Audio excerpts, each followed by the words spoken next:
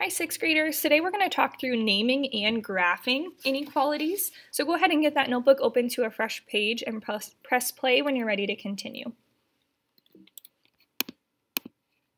So I'm not going to give you quite 30 seconds, but how many numbers can you think of that are greater than 3?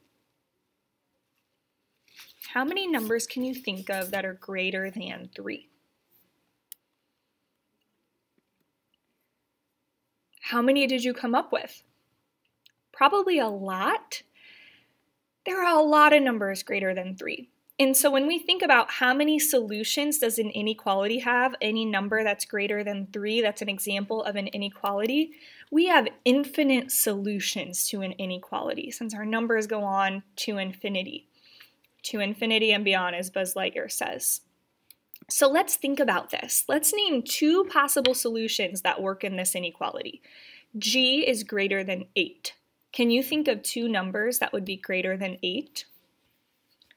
There are so many possibilities. You could say 9, 10, 11, 12. There's 1, 10. You could even say infinity if you wanted, or a really large number like 2,000. Any number that's greater than 8 would work in place of G. What about this inequality? R is less than or equal to 5.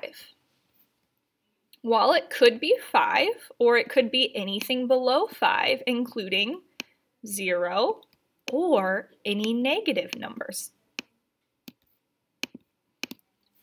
C is less than 0. What values could you plug in for C?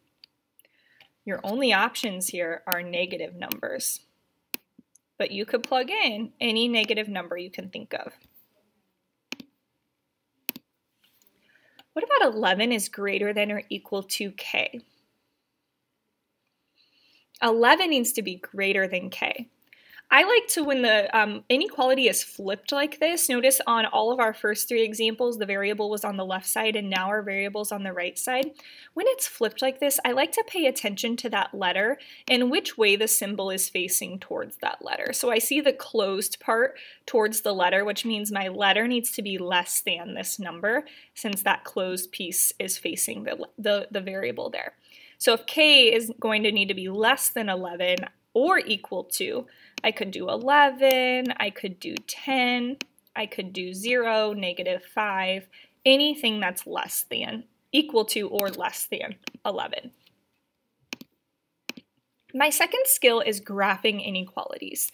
Graphing inequalities is a very important skill, so please make sure you're writing down these steps with me and pausing the video if you need more time. Here's your steps for graphing an inequality on a number line. Step 1 is to make a number line with at least 3 numbers. The center number is the number in the inequality.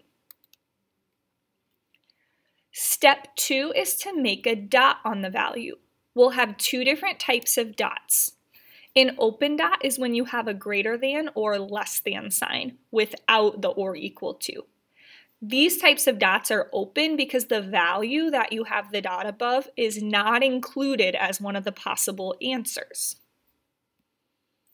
We use a closed dot if we have the greater than or equal to or less than or equal to.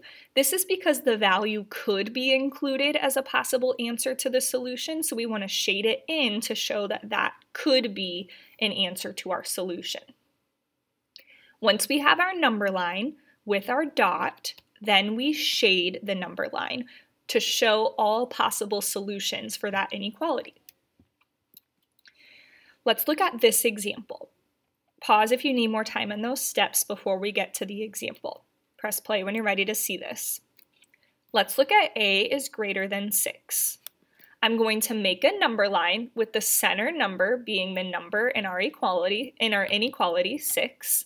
And then I go 1 down and 1 up on either side. So 5, 6, 7. That's step 1.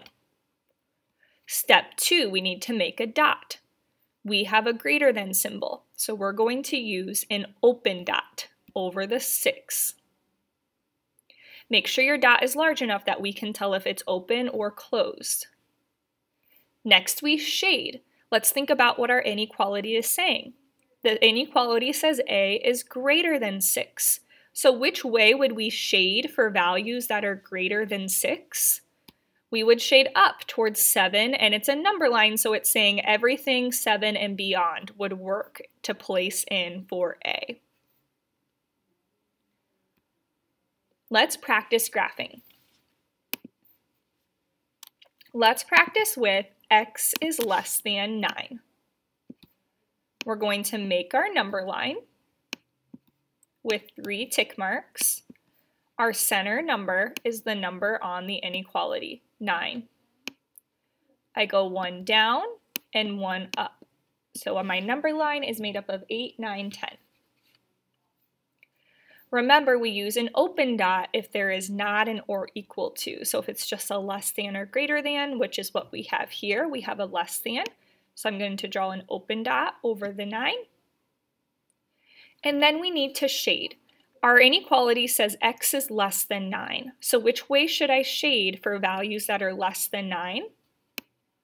Towards the 8. Those are values that are less than 9. Let's try this one. N is greater than or equal to 4. I'm going to make my number line with 3 tick marks, 4 being my center number, 1 down and 1 up on either side. I'm going to put a dot above 4, and this time it's a greater than or equal to, so I'm going to shade that dot in because 4 could be a possible solution for n. And then I'm going to look for which way I shade. N is greater than or equal to 4, so I want to shade towards values that are greater than 4, which would be towards 5 and up. Notice I'm making the shading really obvious so you can see which way I'm shading. Sometimes that means kind of doing a squiggly line. You want to make sure it's very clear which way you've shaded. Let's move into the negatives here. So we have k is less than or equal to -2. Remember, on a negative number line, your numbers are kind of moving further into the negatives. The number starts to look like a larger positive number. So when we think about setting up a negative number line, it's almost backwards of a positive number line. So down here, one smaller than -2 would be -3, and one larger than -2 would be -1. We have a closed in dot because we have an or equal to under our less than sign. And we want to shade for values that are less than or equal to -2. So values that are less than would go further into the negative. So we're going to shade towards the left there. One more. Why don't you pause and try this one on your own? Press play when you're ready to see the answer for y is greater than 13. All right, you guys, you should have had a number line with 12, 13, and 14. You should have had an open dot because that was a greater than symbol without the or equal to. And then y is greater, so we shade up towards 14 and values that are greater than 14. That's all I have for you today on graphing inequalities. Check in with your teacher if you have any questions.